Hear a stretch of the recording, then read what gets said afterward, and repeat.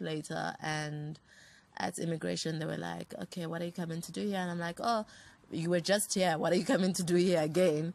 So I'm like, oh, no, I'm here to see my family again. I'm in my gap year, so I enjoyed it so much, and that's why I am back. And they're like, okay, are you here to work? I'm like, no, me work? Nope. Did you work when you were here? No, didn't work when I was here.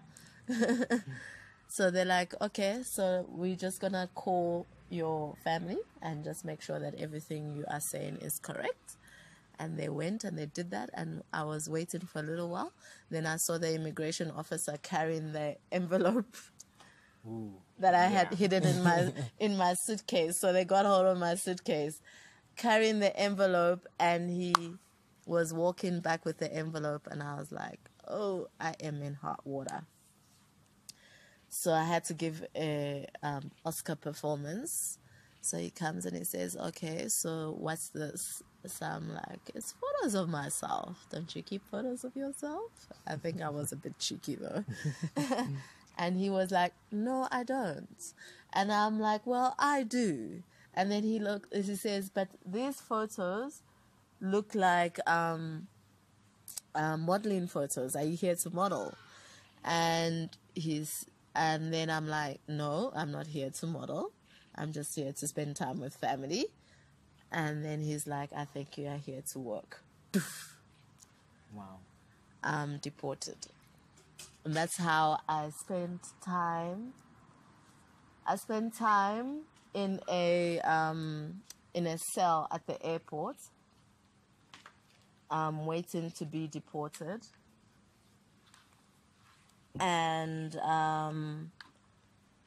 that's how I got deported. So I came back into the country, and I went under hiding for a while because I was so embarrassed by what happened, and I really didn't know what was going to happen with my life. But I was very fortunate before I left for London to have met a writer, director, producer by the name of Mickey Dube.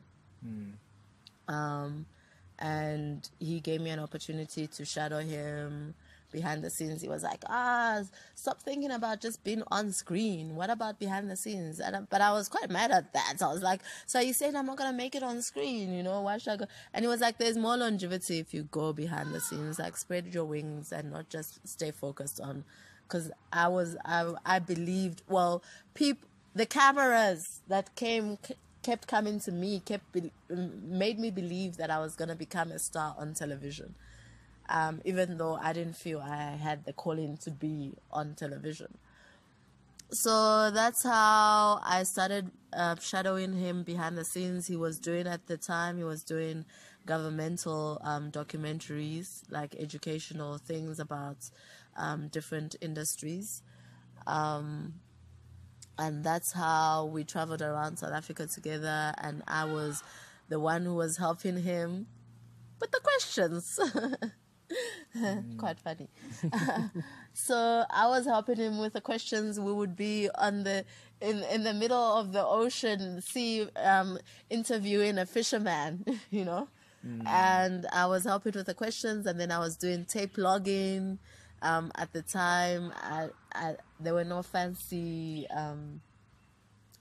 machinery, so I had to write down every single thing, the time code in, the time code out, and then after I finished with him, he wrote me a referral letter to join Red Pepper Pictures as an assistant, and that's how I joined Red Pepper Pictures eventually.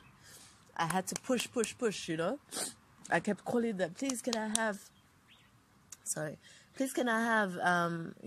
I would like to come in as an assistant or an intern or whatever. And then I think like after a month I was like, is it a yes or a yes? And then finally the HR man said, okay, come. And that's how I started working on Crazy as a production assistant.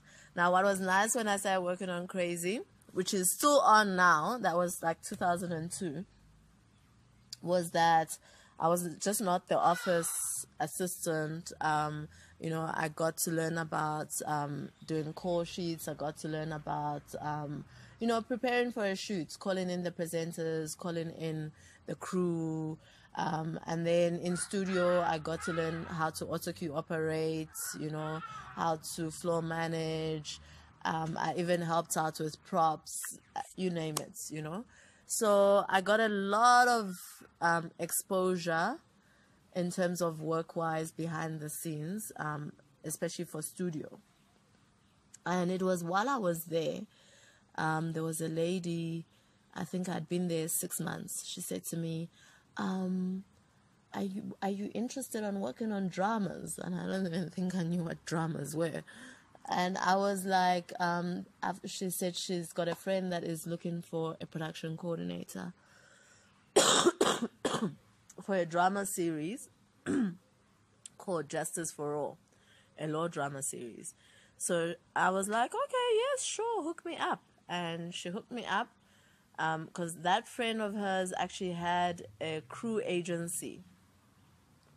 So the crew agencies, they employ crew, So I got signed up to the crew agency, and I went for the interview for the job, and I got it. And that's how I left Red Pepper as a production assistant for 6 months, and I moved on to production coordinator.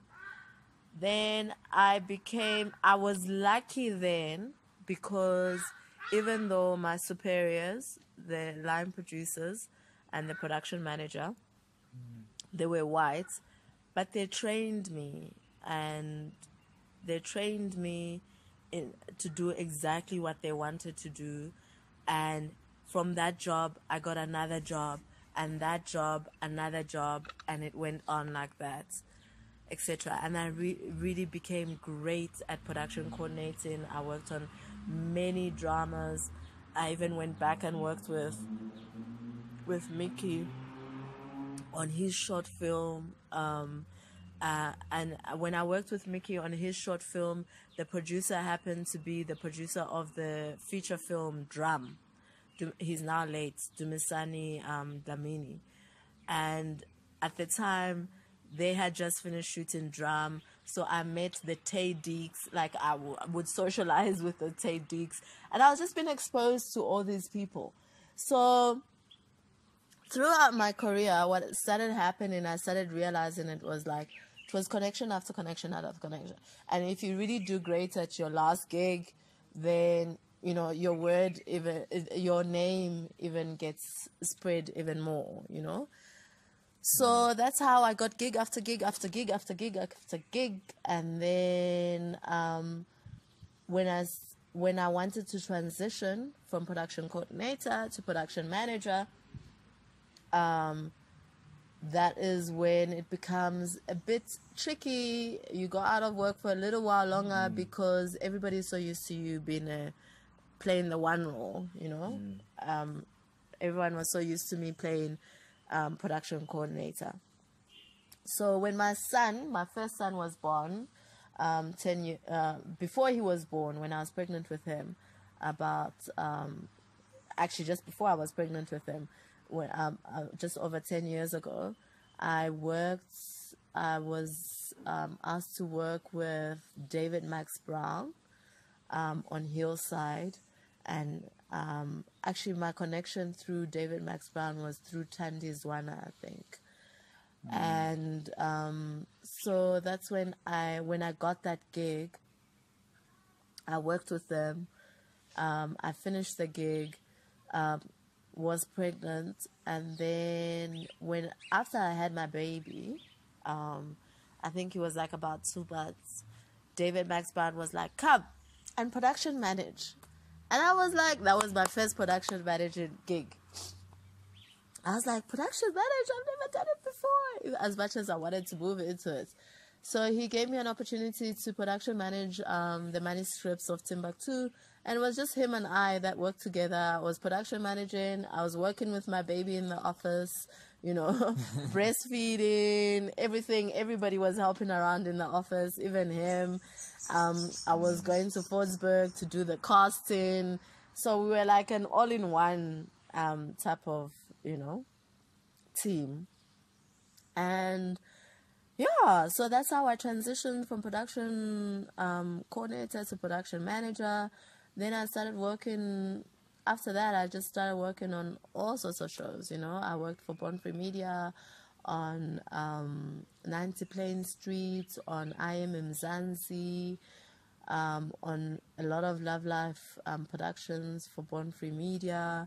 I went on to work on Late Night with Komutso Matunyani, and Akin, and Rob Thorpe.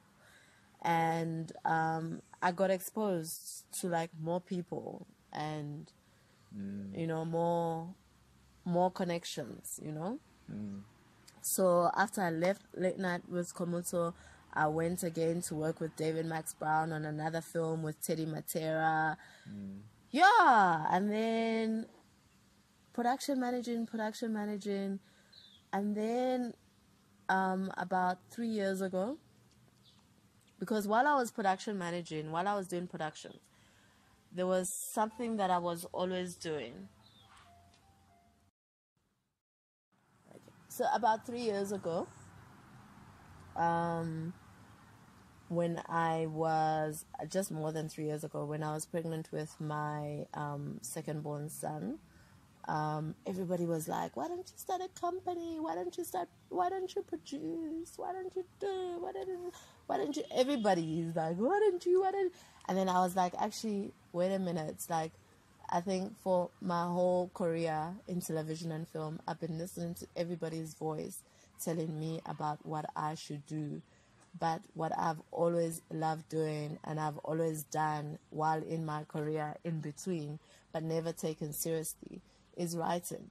So when I first started out at Crazy, I was very fortunate to have met a lot of celebrities. But the one day, Brenda Fassie came with her entourage, and she came with an editor, she came with a lawyer, she came with a bodyguard, she came with all these people. So it so happened that while we were trying to record her, I was behind the scenes and I was having a chat with the editor of a newspaper.